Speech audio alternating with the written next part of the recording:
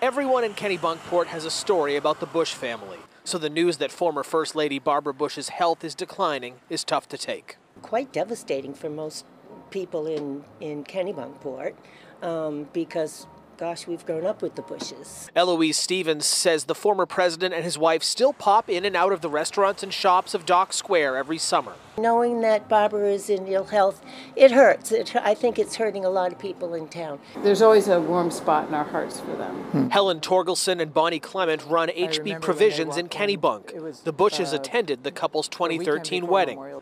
Like many in this community, these two say politics does not color how locals view George and Barbara Bush. I don't think there's one person that could even imagine one bad thing to say about them because they're just so terrific. There's little activity at the family compound at Walker's Point today. Bush family members are in Houston, as are the thoughts and prayers of everyone in their seaside second home. Family is so important to them, and I think this is going to be a big transition for a lot of people.